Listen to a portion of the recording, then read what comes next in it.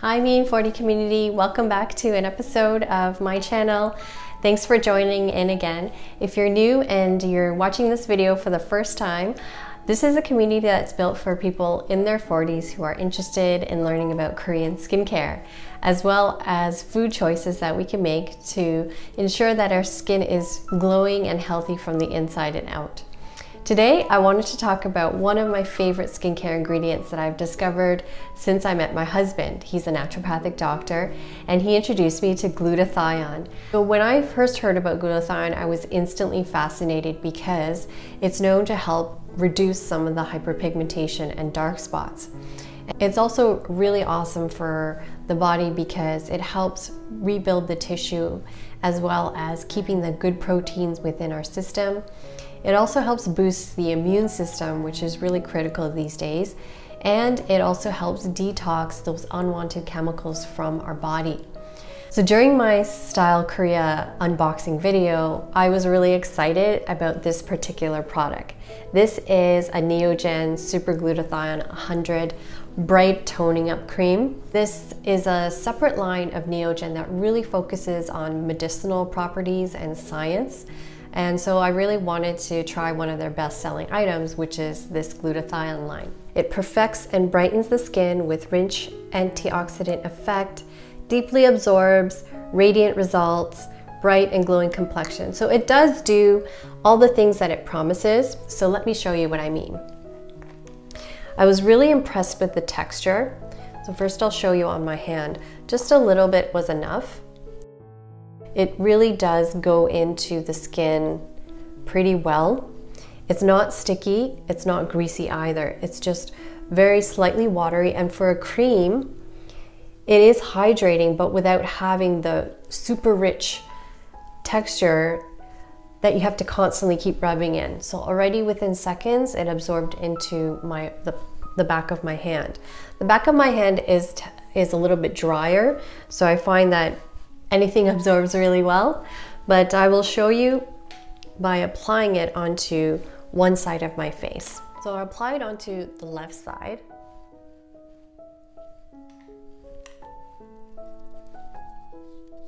And I've got eye makeup on, but I don't have any product on my face, like makeup. I did apply a toner, an essence, but this goes on before the sunblock. So this is the very last step of the baseline skincare. And can you see the difference? This side is brighter. It's got that dewy, glossy look. Whereas this side, you can still see some of the darkness under my eyes. This one, I do apply it under my eyes as well because it's not that rich and heavy. So it shouldn't cause bagginess or sagginess under the eyes. So by applying it, again, the difference in the tone. It's good as a primer if I wanted to apply a BB cream or a foundation underneath, because even when I apply makeup over top, it doesn't pill or it doesn't rub off. Also, for those who are skin confident, it's also a good one to just step out of the house. It does not rub off on the face mask. So if you are grossed out by seeing your foundation or your BB cream and color on your face mask, this is one that I recommend you try.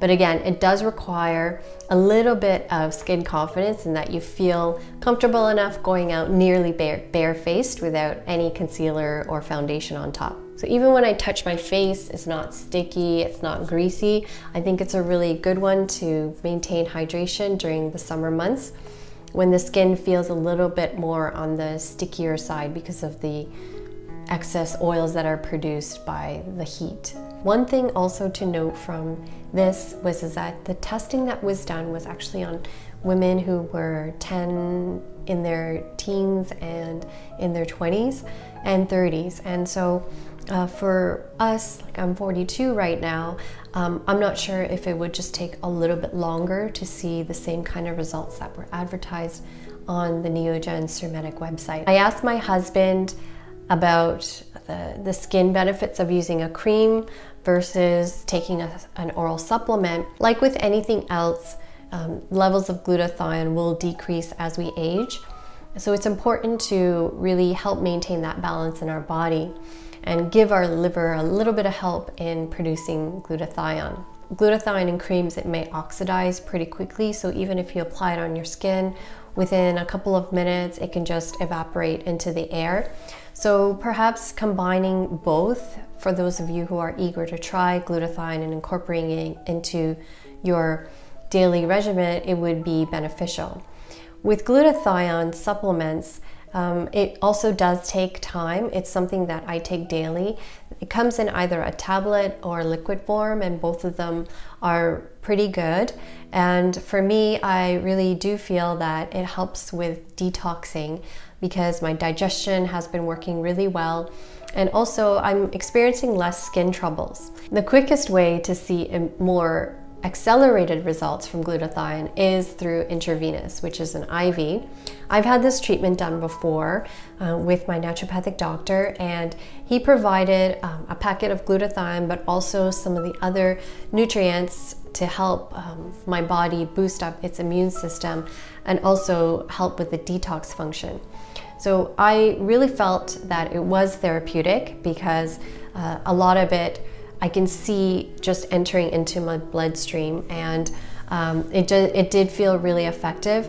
The treatments are quite expensive though in Canada, and you have to really be consistent and diligent in order for the body to be able to absorb the glutathione and translate it into the brightening of the skin results. So then a more practical way to enhance the amount of glutathione in your body is to help your liver produce it naturally.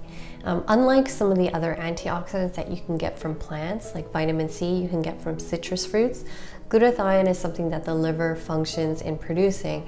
So what we can do is we can intake certain foods that can help with that production. So the first and foremost would be avoiding alcohol, wines and beers. I know it can be some of our favorite things, but it does put a lot of pressure on the liver, and it can really distract it from producing the optimal levels of glutathione that we want in our body. Next, we can enhance the amount of sulfur-rich foods that we eat in our daily diet.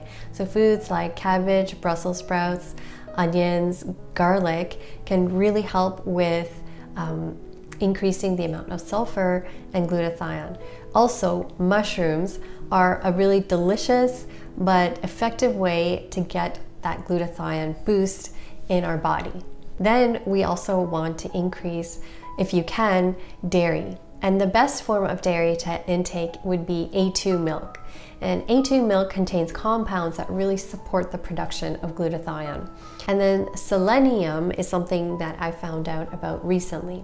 So selenium is a substance that really helps with activating glutathione. So foods like beef, chicken, organ meats, cottage cheese, brown rice, and Brazil nuts are really rich in selenium. So back to the skincare product, this does contain other really interesting ingredients that are wonderful for the skin, like niacinamide, vitamin C, pearl powder, so to help with the brightness. There's a little bit of actual pearl in here, and then hyaluronic acid. So when I was scanning through the ingredients list, I did not find anything that EWG rates as being red or highly concerning for cancer causing or toxins in the body. So that was something that was reassuring to me. I think that I would continue to use the cream because it was a worthwhile purchase, and I am enjoying the texture and the instant brightness that I get from applying it. I want to focus a little bit more on intaking the foods and the supplement to help my body bolster the ability to produce glutathione on its own. So I hope that was a little bit helpful in introducing what glutathione is and how it can benefit your skin, maintain that brightness and the glow. So thanks for tuning in. If you haven't already, click subscribe because it really helps my channel. See you next time with better skin and embracing aging. Take care.